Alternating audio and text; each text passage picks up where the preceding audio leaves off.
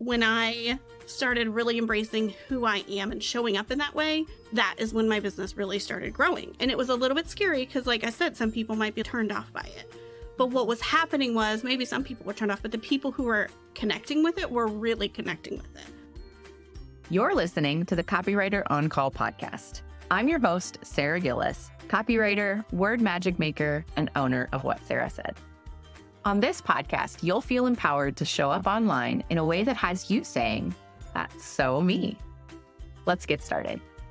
Welcome back to another episode of the Copywriter On Call podcast. I'm your host, Sara Gillis, and I am logging some on-call hours today with an industry friend of mine and an art teacher turned content marketer and graphic designer. I am so thrilled to welcome Deanna Seymour to the Copywriter On Call podcast. Hello. Hi, thank you so much for having me. I'm so excited to be here. Oh, thank you so much for being here. I'm thrilled.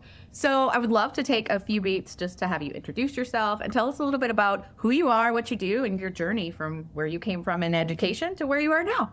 Yes, as you said, I'm a graphic designer. I like to call myself sort of the visual side of people's content. And I just, as you said, former art teacher. So I think I just make your content more fun and more appealing. As much as we want to say we don't judge a book by its cover, I really think that copywriting and visuals work so well together. One is not more important than the other, but I do feel like the graphics hook them in. But if the copy falls flat, then we know it doesn't. You don't want to hook them into nothing. So it's such a little match made in heaven. So I just feel as the former art teacher in my career path, it just led me right to this. When I found out about online business, I was like, okay. I was getting a little disgruntled as a teacher, and which I always say, props to anybody who's out there being not an art teacher, because oh my gosh. I was always like, I can't imagine if I was a real teacher the whole time. My third grade friends and all the people who had to pass tests and do the data. And even I had to do data. I had to do, as the people are crazy for data. It's ruining everything. But even as the art teacher, I had to do pre-tests and teach something that was very structured. The proportions of a face or the one-point perspective, and do an after test and turn in everybody's drawings and grade on a rubric. And I did grade on rubrics often, but anyway, I'm going down an education route, but I'm just saying all the data. But you know what? I talk on podcasts a lot about how I don't like data, and as a content person and marketing person, people think that I should, and I literally just now, this is like therapy. I'm like, that's why I'm triggered. I hate all the numbers, and I'm like, too many spreadsheets in my past, too many principals asking me about data that I'm not into it.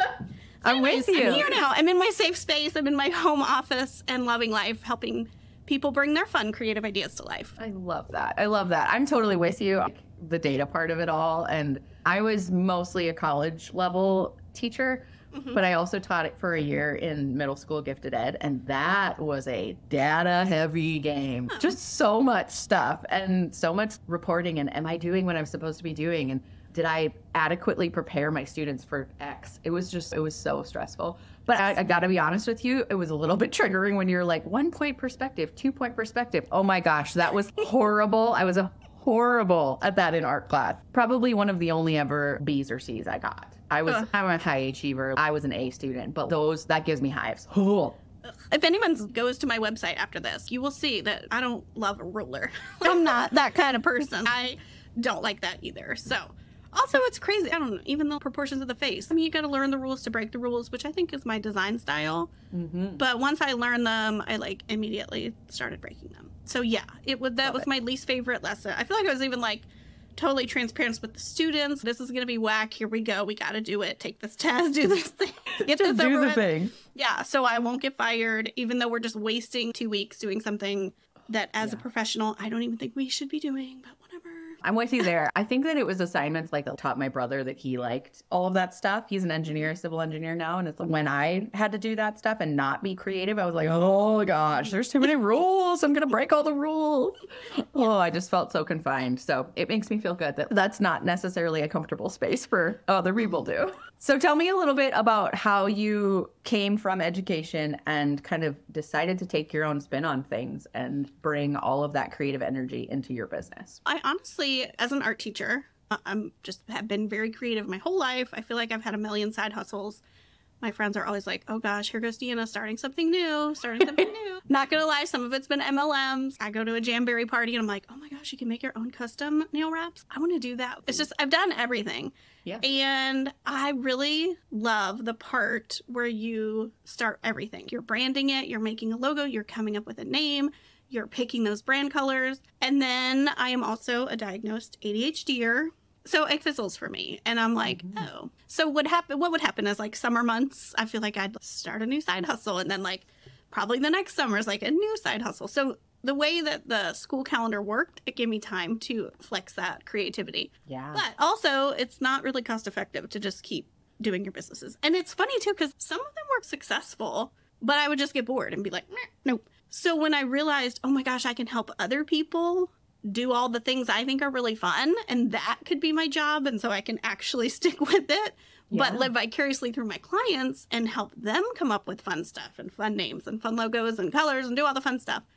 That's when I was like, oh, that's something I can stick with, because it's just really fun. Each time I start with a new client, it's a whole new fun adventure. So that was my path of me doing it over and over again, and then being like, oh, actually I could use all my training as an art teacher and art school and all that to help other people do this. That's sort of how I came to be in this weird online business world. I love that. I too love the like diving in with a new client and getting to know their brand voice and getting to know who they are as a service-based business or as a product-based business, just who they are and why they serve who they serve. And I love the constant change, right? Like even if I work with a bunch of photographers, which is really my niche, each photographer has their own spin, each photographer has their own style. And it's such a beautiful thing to try and balance all of those voices, but to be able to immerse myself in those as well. So I love that, because it's like you get to start a brand new business every time you meet someone. It's great.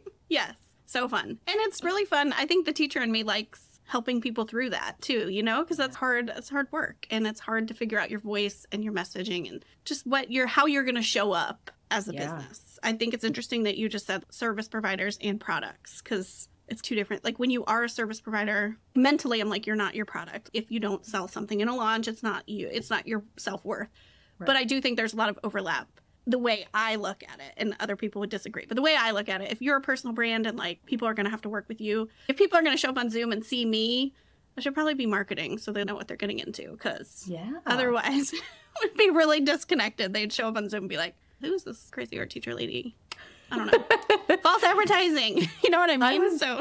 I was actually creating some content about that today. One of the most common things I hear from my clients is that desire to be taken seriously and to sound quote unquote professional.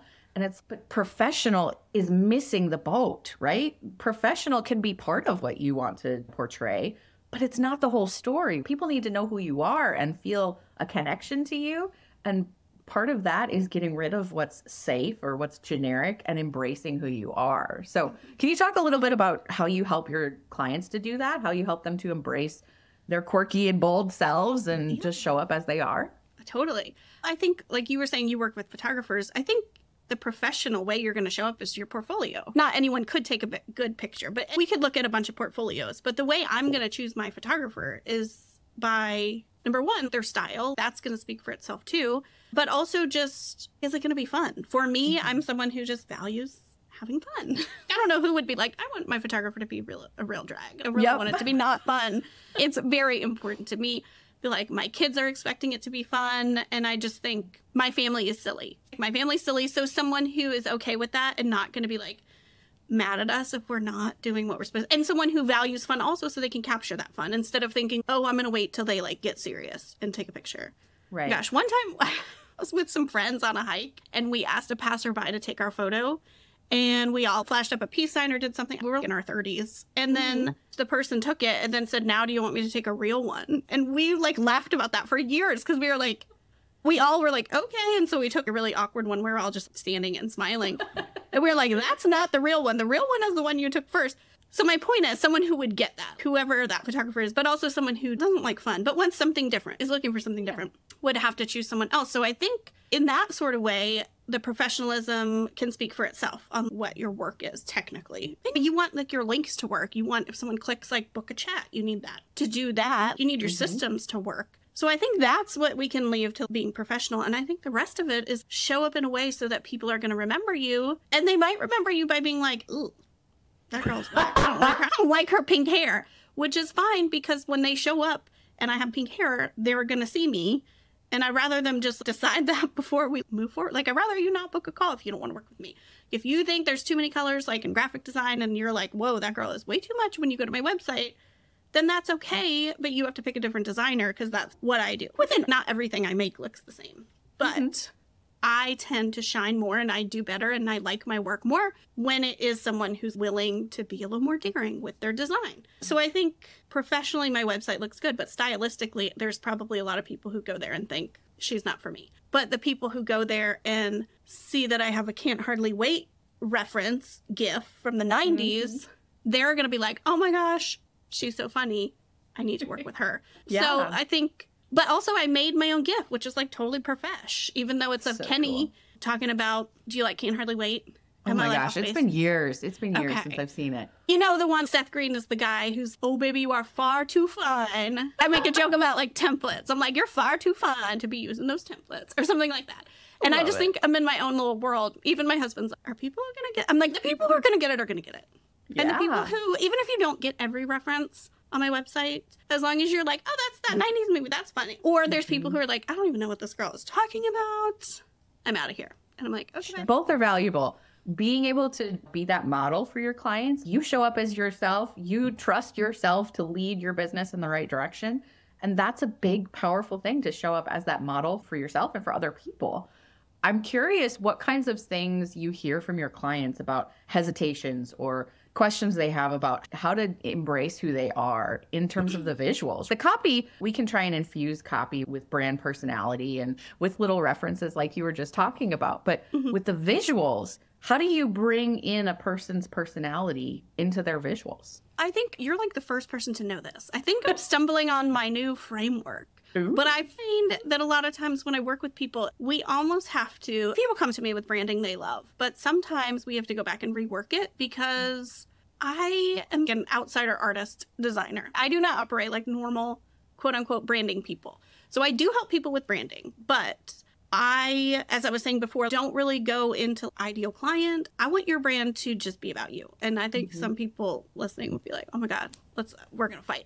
Just kidding. I'm going to fight somebody about that. But for me personally, when I started really embracing who I am and showing up in that way, that is when my business really started growing. And it was a little bit scary because, like I said, some people might be turned off by it.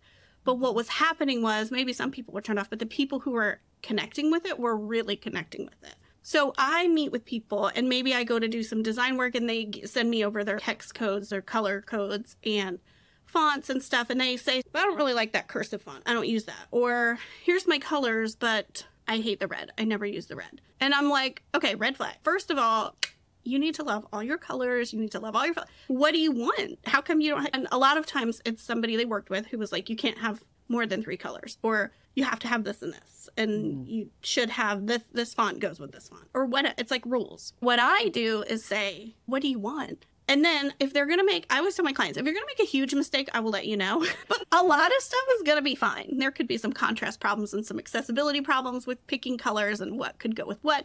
I help them through that, but I just let them have a chance to say, I really want this, or I like this, and I hate orange. I don't care about this color psychology or whoever I'm trying to reach or whatever. If you don't like orange, it's going to be really hard for you to show up confidently and be like, here I am, world, with a color I hate. Like, it's just not, this is not going to work. My brand colors are picked from a swimsuit I bought for my daughter when she was like 3 years old at Target. And we were leaving Target. It was a mermaid bathing suit with the rainbow of colors and shimmery gold. And I was leaving and I was thinking, I wish these could be my brand colors. Because before that time, I was doing what I was supposed to do. I had some pink, like clearly pink. Pink is my signature color. Just like, what's her name? Who's Legally Blonde? Reese Witherspoon. But Elle Woods. Yes, Elle Woods. I'm like, what's her name? And so I had some pink in there, but mostly I was keeping it like you said, professional. Because I was like, okay. Because at that point, I really wanted to get out of teaching. So I felt pressure to make this work. And I felt like you were saying you're AB student or whatever. I'm a rebel, but I'm also a rule follower. I like to learn things. I like to know how I'm supposed to do things. So when I entered online business and I would read blogs or take courses or something, people were like, this is what you have to do. Especially if they were like, I made $1 bajillion doing this and this. Then I was like, oh my God, cool. I want $1 million. I guess I have to do this, this, and this. Sign me up. Give me my homework and I'll do it. And I just wasn't showing up as myself. And there was a huge disconnect between my real life Deanna, my online Deanna. And I was like, people online just don't know how funny I am. They don't know how funny I am. They don't know how creative I am. I was like, That's what people say about me usually in IRL, in real life. They say I'm either funny or creative or both. And I was like, nobody's getting that online at all. Mostly the funny part. I was like offended. Like, Yeah. people don't know that I'm funny. And so then I was walking out of Target that day being like, oh wait, why can't these be my brand colors? I'm the boss. I just I want to leave this job where my principal sucks and they're bossing me around. They're awful. I want to be the boss. So I will make these my brand colors. So I went home, got on the Target website, found the actual picture from the website, brought it into Photoshop, and got my color codes. And they have been, my daughter's going into 2nd grade. So for an ADHD person to pick those colors and stick with them for that long, it's because I have every color. I don't need any more. I got them all. So it's fine. And there's some that pop up more than others. But I usually tell people, let's pick lots of colors. And then if you ever do need a yellow, this will be your yellow. Because what I find is they get a couple rules from a brand designer. Then they go in Canva and they're like, oh, I just need a green. I'm just going to grab whatever green I want, because then they're on their own. So I set them up to break the rules, but then make their own rules. I love that. I find a lot of my clients are stuck in that place of, this is what I'm supposed to do. This is what I was told I was supposed to do. Or I should do this. And I just hate that. It feels so safe and so generic. And I know it's vulnerable to step outside of that. Finding that ideal client, that soul sister client on the other side who sees you for who you are and says, look, I want to work with you because I know who you are and I know you get me. That is such a powerful transformation. So what would you say to somebody who's stuck in that safe or generic place, that should be professional space? What has your experience been like once you have embraced those colors and that way of showing up as yourself? What would you say to a person who's really hesitant to step into that? First of all, I would ask, is it working for you? I think maybe some people are okay with this is what I should do. And if you don't care about, I honestly don't care about my colors, I don't care about my fonts, what do you think I should do? You hired someone and that's what you want to do, and you are not in Canva being like, I wish I could use this font, but I can't. That's not my thing. If you're cool with it and if you're making money, then keep doing it. If you hate it, but you're making a lot of money, maybe experiment a little with changing it in a way to where you can infuse a little more of your personality into it. But I don't want you to just throw away everything. If you're good and you're like, yes, I'm making money, doing my thing, but it's tugging at you, I would dip your toe in the pool and see what's up. If you are not happy with how you're showing up and you're not making money, get a virtual trash can, throw it all away, and just do a cannonball right into what do you want to do, and try it for 30 days, 60 days. Just break all the rules and just see what happens. Because it's like you were just saying, when you can connect with someone, it doesn't have to be like, oh, I'm wacky and I have pink hair and it's fun and funny. I am not personally a religious person, but when people show up and talk about Jesus, that's another thing that I think of, because I feel like with tattoos and pink hair, it's, oh, I don't want to be edgy. But what could you connect with someone on? So me personally, I don't think I would definitely immediately be like, ugh, that's not my person if they start talking about Jesus. But I feel like if I had a strong relationship with Jesus and they did, then I might be like, oh, wow, cool. This is a designer who also knows what's up. Or right now my family's been budgeting a lot. So if someone started talking about budgeting for some weird reason, my weekly emails are all over the place with stories that usually, I won't say every time, relate back to business. So if someone started talking about how they were on a budget, I would feel connected to them. I would want to hit reply and be like, oh my God, girl, I'm on a budget too. It's so annoying. Gosh, adulting and saving for the future is so annoying. I just want to do what I want to do now. Yeah. So even just throwing in little pieces of your personality. Also, I think a safe way to do this is also sharing any photos of your past. Now I want to find that picture that was the fake picture that we took on the hike. But I have shown pictures of me going to prom in '99. And in that email, I talk about how I was self-conscious about my weight. And I look at the picture and I'm like, lots of people probably relate to this. You're like, oh my God, why was I self-conscious then? Now 42, 2 babies later, I'm like, what was I thinking? Yeah, but people who read that are going to connect with that if they do. There could be people who read that and go, what is this girl talking about? I signed up for marketing advice, not diet culture slamming. And they're not my people, because 2 weeks ago I sent an email about how my 3-year-old son stuck a bead up his nose. And I got some unsubscribes because people are probably like, all right, it's too much. I don't care about the bead up your kid's nose. But I also got like 10 or 15 replies to that email being like, oh my gosh, been there, Bill is real, blah, blah. And it was an email about not DIYing it. My husband grabbed a toothpick and I was like, my God, do not put a toothpick up his nose trying to get it out. So I was just talking about how the professional got it out very quickly, and it was fine. So it was just like a funny little story and an email. But so many moms on my list were like, oh my gosh, this is so funny. So even just infusing some of your personality, and I just totally did ADHD thing and looped around, but sharing old pictures, I think, a little bit safe because it's not really you anymore. Obviously, that was still me at prom, but it was a way to tell a story now. And actually, that email, I also shared a photo of my grandma and my mom because that's where I learned some of that stuff about diet culture, and ended with a picture of me pregnant with my daughter with my husband. And so people feel like they know me.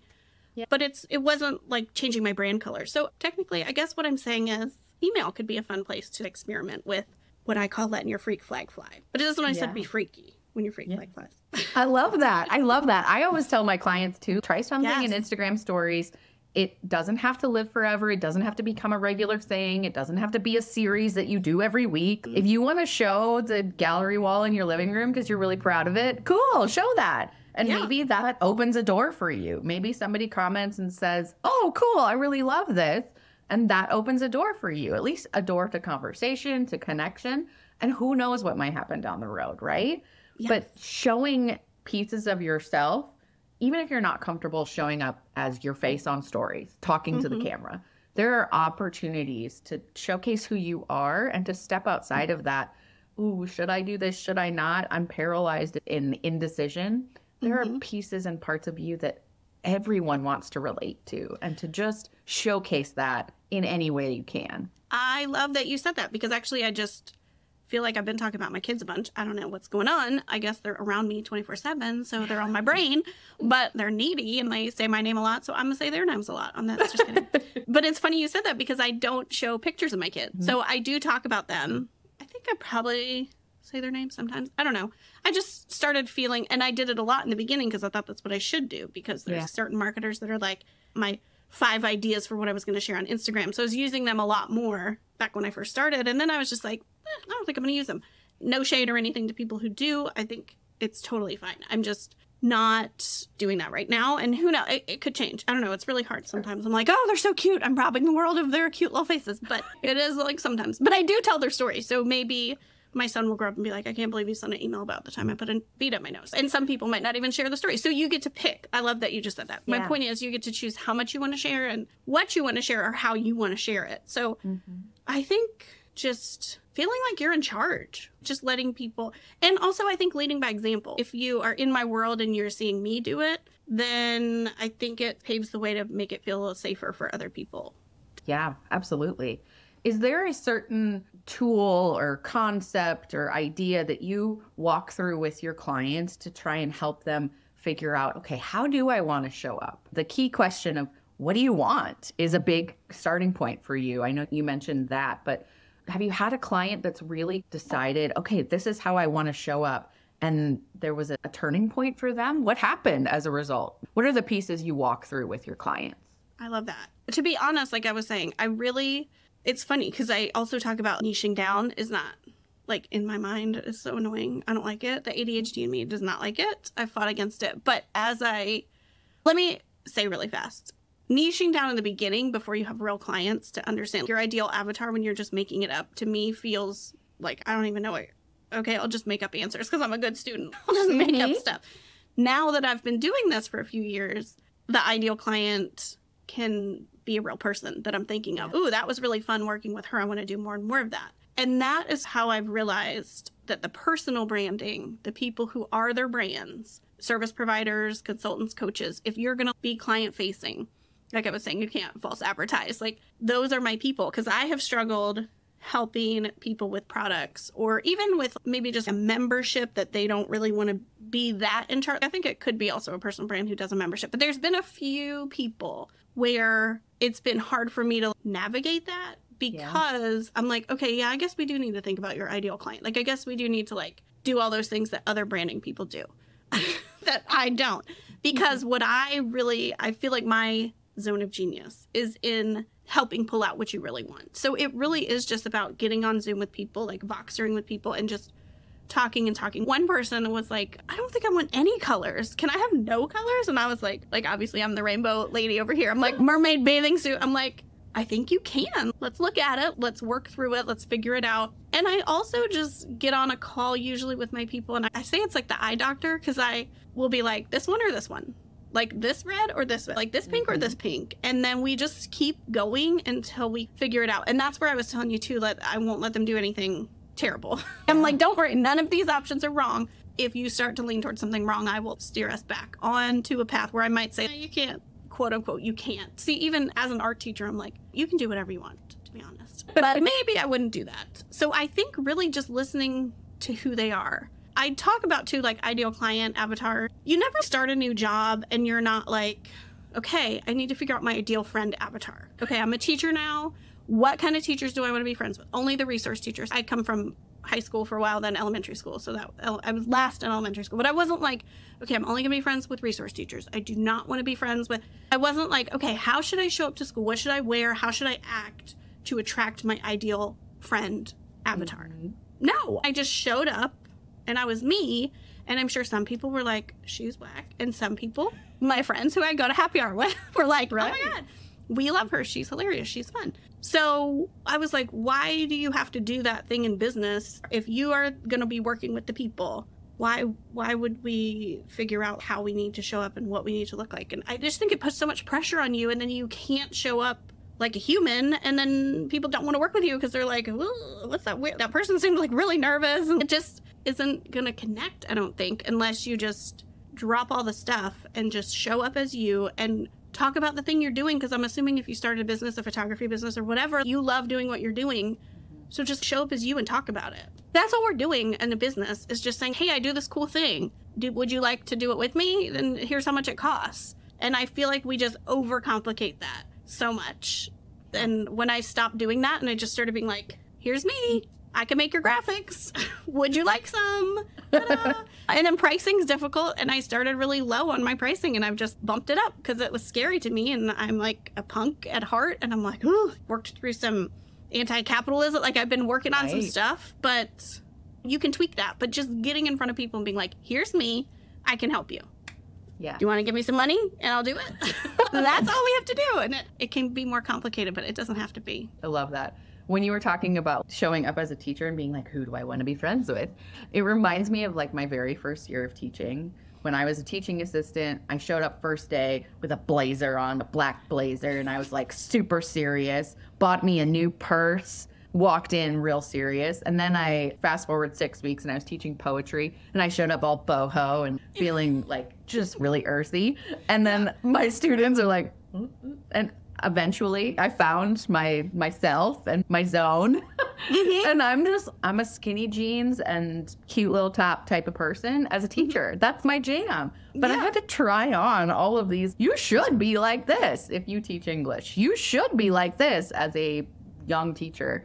I had to try all those on. And I think that having that experience before heading into business ownership really helped me, because I wasn't about trying things on anymore. Yeah. I was about, okay, now that it's my zone, now that I know me, how can I show up in that way? Mm-hmm. And that's not to say I didn't make mistakes along the way. I sure did. I didn't show up as authentically as I wanted. But I'm here now, and I'm doing what I want now, and I'm living out the way I want to live now. And it's such a relief to offload that pressure off your shoulders. That is a really good thing.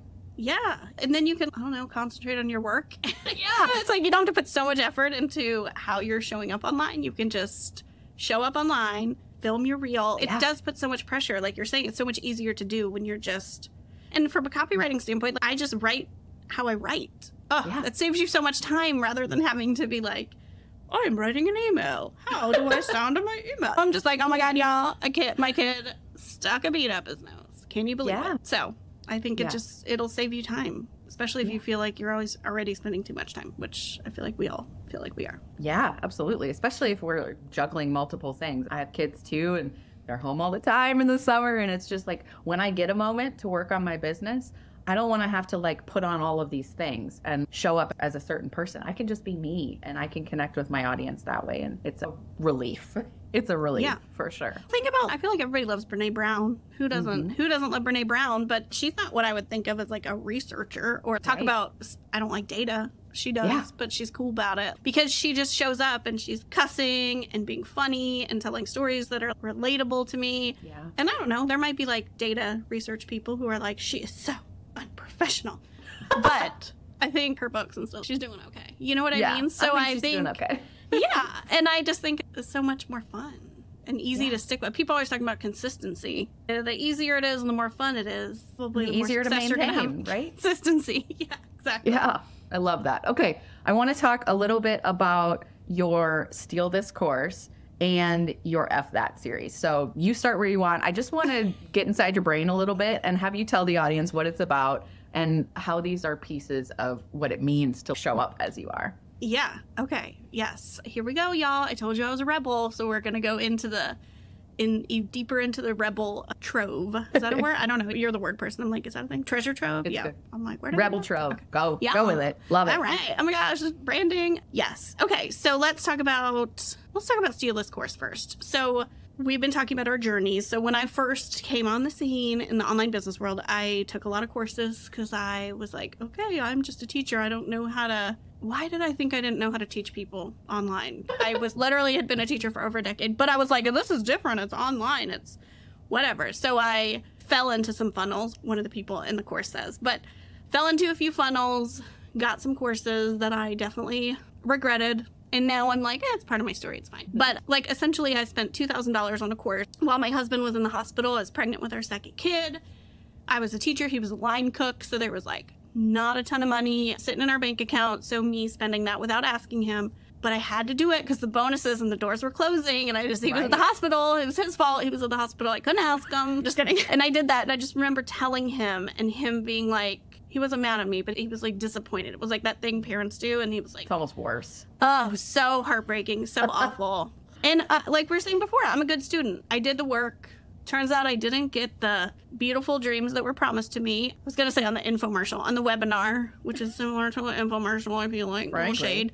I fell for it. I got a little duped and did it a few more times along the way. That was my first one, and then there was a few more. And so I just keep seeing people in my community, on my email list, whatever, getting sucked into these funnels too. And I'm like, okay, y'all, you don't need, like I was just saying, we don't have to overcomplicate it. You don't really need to know a lot to just say, I have this thing that's really cool. Do you want it? And just give me some money and I'll make it for you. And all the sales pages tell us like it could be amazing and we'll be drinking pina coladas on the beach and we won't even have to work and like all this money is just going to roll in and it's going to be amazing. It's going to happen in 2 seconds and all we have to do is put in our credit card information. Yep. So I made Steal This course based off the book from the 70s called Steal This Book. Might be 60s. I could be calculating. And it's just a middle finger at this whole idea that all these courses are selling you. Now, I am a teacher, so I like learning. And I'm not saying you don't have to buy any courses. I just want people to stop buying all the courses or stop buying courses that you don't need and feel a little bit more in charge of their buying. So it's an audio course. It's just walks you through my story, like a little bit more in depth than what I just said. And then we did an online Zoom call with no pictures and fake names for an hour. And I called it the Online Business Shame Show. And people showed up and really shared their stories about things they'd fallen for and what had happened to them. And so I thought it would be fun for people, not fun. Oh, look at all our shame. It's so hilarious. Bringing it back to Brene Brown. But if you hear other people talk about it, number one, you can release like your shame and be like, okay, cool. That wasn't just me. I wasn't a ding dong. This funnel was set up to do this. And then just some different like activities and workbooks to figure out next time you're on a sales page, do I really need this? Most of the time the answer is no. But anyway, so it's funny. I think it's funny because I'm punk. It's $9 or there's a button where you can just steal it and get it for free. I'm like, if you've been burned too many times, take this. I got you. Like, it's too much. Yes. So that's the Steal This course. And I think what I hope it does is help people realize they already have in them most of the things that they need to succeed. They just need to learn a few things here and there that honestly, I'm like, y'all, it's mostly on Google. Just Google it.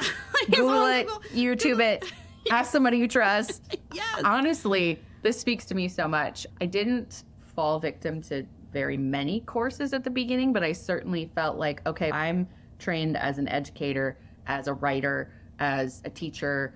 I don't know how to do business. I don't know how to do a profit and loss. I don't know how to do the mathy stuff. Yep. And I hid behind a lot of those courses that I would purchase, even about the mathy stuff, to just tell myself, once I do this, I will feel legit. And it's like, that legitimate feeling doesn't come from a course. It doesn't come from a purchase. It comes from finding that within yourself and trusting yourself. And oh man, did it take a long time for me to finally shed that mindset and be like, you know what? I have everything in me that I need to be successful. If I don't know how to do a profit and loss, I can either hire somebody to do it or I can figure it out on my own. But I don't need to live in that scarcity of, I'm not equipped to do this well. I don't need to live there. I started feeling, and maybe some people have felt this way, once you start, and it doesn't even have to be something you paid for, but like downloading free PDFs, even Googling every single thing you do, I feel like you don't realize that it's happening, and it happened to me. And then all of a sudden I was like, oh my gosh, every time I want to do anything in my business, I'm immediately feeling like I don't know how to do it and someone needs to tell me how to do it. And so trading in one boss for anyone who wrote a blog on the internet was my new boss. Instead of just sitting down and being like, okay, I'm going to do this course. So what do I need to do? Just as a 42-year-old person in the world, I have to figure out what I'm teaching. I have to figure out a way to get their money. And I have to figure out a way to give them what they just paid me for. Literally. That's it. But I feel like, yeah. And so what are you going to do? Thrivecart, ConvertKit? There's some choices you have to make. And then that's where maybe YouTube or a small course or a membership or something like that could come in handy. But I was just feeling like I couldn't make a decision until I Googled it and made sure I was doing it correctly. And there's so many different ways that people have built businesses that are successful that you don't need to buy a course. And I feel like it was all new business owners who were just digging themselves deeper and deeper into debt. Right. Which is just making it so much harder to have a profitable business because everything you're doing is putting you in the negative and making decisions on things that don't even matter until we get some clients. Just go back to have a thing. Do you want to buy it? Can I have some money? Thank you. Yeah. And then worry about it as you go. Because even like people are, oh, what should I price it? How should I price it? How should I price it? Buying courses on how to price it. I'm like, just price it. And if you price it wrong, you could just fix it. Because like right now, there's no one on your email list, barely anyone on your email list. Like it's not going to be like you said in stories. I talked a lot in the stories and sold a lot in the stories when I first started. I just called them experiments. And I was like, does anybody want a gift? They're 20 bucks. And I made a bunch of gifts and I was like, 20 bucks is not enough. I'm drawing custom drawings for people on my iPad. I'm like, okay, this is not sustainable. Let's either bump it up or rethink it. But that's the way I learned. And guess what? People were giving me $20. So even though it wasn't like enough, it felt really good that I was like, oh my God, people are paying me money. Because before that, I was spending money on courses and not actually getting money from any clients. And it does give you that confidence boost. Even if you know the pricing might be a little off, you're still like, oh my God, I have clients. And you can I did the thing. Yeah. And you can tweak your systems and your pricing and as you go. And the people who really like you will be along for the ride the whole time. And then those are like your big, awesome fans. Yes. Yeah. So they are amazing. I love that. Okay, tell us about your F That series. Okay, so F That is a private podcast series that I do that just invites entrepreneurs to come on and tell their story of a time in their business when they were doing one thing and they like stopped for a second and decided, F that, I'm going to do it this way. I've done a few different seasons of it right now. We're going to have one coming up soon. I think. I'm not sure the date. I can't say it. My ADHD brain won't let me say it. I don't know, but I'm working behind the scenes on a little something. But we've done it before. Like one season was all about social media. One season was all for podcasters, how they break the rules on podcasting. Now, the next time I do it, it's going to be like, isn't it in Jeopardy? They call it potpourri. Like, we're not going to do we're going to do one category. We're just going to have some people on talking about how they break the rules. Because I think sometimes, like I was just saying, I think all the worksheets and the PDFs and the rules can stifle your own creativity and quiet your own voice of how you want to run your business. But I think hearing people's stories about what they did can really spark your mind to be like, oh my gosh, that's cool. I want to do something like that. So it's on the landing page. I say it's kind of like a summit, but not. There's no workbooks. There's no upsell. It's totally free. And again, that's my punk rock little DIY person. I'm like, why does my punk rock side want to give away everything for free? But I'm like, that's all right. It's all right. I got you. So it's free. There's no upsells. There's no workbooks, no slideshows. It's just, they're pretty short too. It's 10-minute, 15-minute stories of what someone was doing and then what they do now so that you can start to feel like Yeah, I don't like doing that either. Why do I do that? All the shoulds, like you were saying. So that's a fun little series I do. And I just get a spunky little attitude for F that. Yeah, I love that so much. I think that we all have moments in life, whether it's in business or just in personal life, where it's, you know what? Why am I doing it this way? Yeah, yes. Like, why am I overcomplicating this? Why am I stuck here? Why am I doing this just because that's the way I've always done it? And I love that you're giving voice and giving permission to people to listen in on those stories and say, are you doing this? If you are stuck, just say F that and move on. Yeah. Do it different.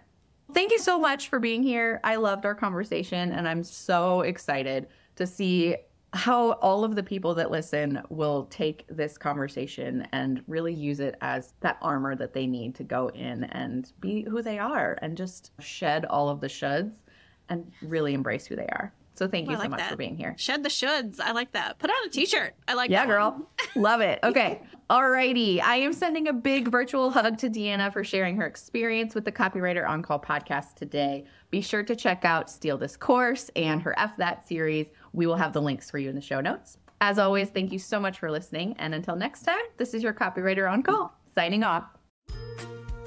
Thanks for listening to the Copywriter On Call podcast. If this episode has you feeling all sorts of inspired to show up as yourself online, click that subscribe button so you don't miss my stories or practical advice to help you express your quirky, vulnerable, and authentic self online. Chat soon.